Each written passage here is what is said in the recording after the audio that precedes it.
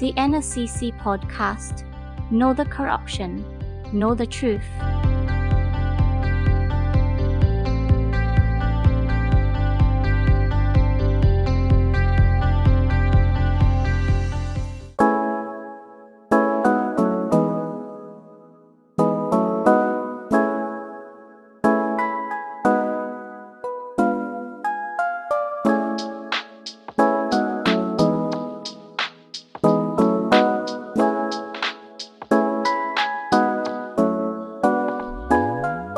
Welcome to the Nacc podcast, Know the Corruption, Know the Truth.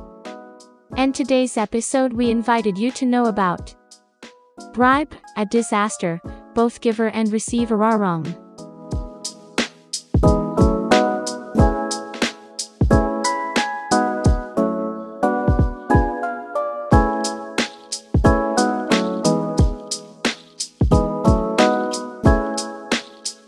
Not sure how much we understand the word bribery. Actually, the word bribery is a simple word. But do you believe that it has a huge impact on Thai society? It is along STEMEDST and RWORD, but it has caused damage to the country for many years. That is right. Today, if we say that bribery is a disaster, it is not wrong at all. Moreover, both giver and receiver of bribe are guilty. Are you ready to learn about this words? If you are ready, let's go. We should start with the word bribery, which means property, money, or other benefits given to government officials or other persons to induce them to act or refrain from acting in their duties. This kind of action is considered to be against the law and good governance. It is an action that helps with corruption. Bribery is therefore wrong. We have examples of bribery that will help everyone understand the meaning of this word more, such as bribing government officials to approve projects, causing the government to pay many times more than it should have. This is considered direct corruption. It is a significant obstacle to national development. Personally, I am stuck on the word obstacle to national development. How should we interpret it? To put it simply, bribery is the factor that hinders progress, creates injustice, and undermines the public's faith in the government. Oh, I understand. For those who are wondering how many types of bribes there are and what are they, the truth is that bribes come in many forms. Commonly found items such as cash, valuables, entertainment, travel, discounts, services. Entertainment, employment, or business partnerships are also considered bribes. Having listened to this, let's think about what would happen to Thailand if we use bribes as a tool for corruption in every sector of Thai society. Wow. This will definitely be ruined. Our country will definitely be ruined. Most importantly, I want everyone to know that bribery is a common corruption problem in Thailand. Part of it occurs in corruption between the government and business sectors in procurements where there is no real competition and the process is not transparent. In addition, the offense of bribery is also the starting point of many corruption cases. What do you notice? Let's look at the news that is often a hot topic in society, related to bribery of government officials that we see from time to time. That's right, when the truth is exposed in the media, society will rise up every time. It can be said that the news is on fire in our country. But when there is news and damage, we don't want everyone to feel that when the matter is quiet, everything is quiet too. At least we want Thai society and Thai people to be aware of the extent of the damage that follows. That's right, because this bribery problem causes damage, completely destroying transparency and good governance. Bribery creates loopholes, leading to government officials abusing their power by favoring those who give bribes. The public does not receive quality services. Bribery is also an obstacle to investment. As a result, investors lose confidence, which affects the economy.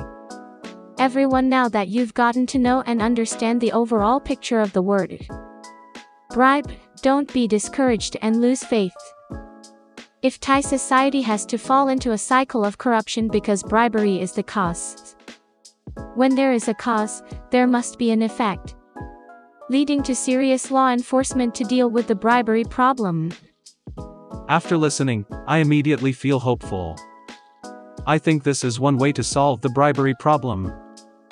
Most importantly, the relevant officials must be strict, serious, and severely punish both the giver and the receiver of the bribe. It's time to fill us with hope to see a way to eliminate bribes from Thai society.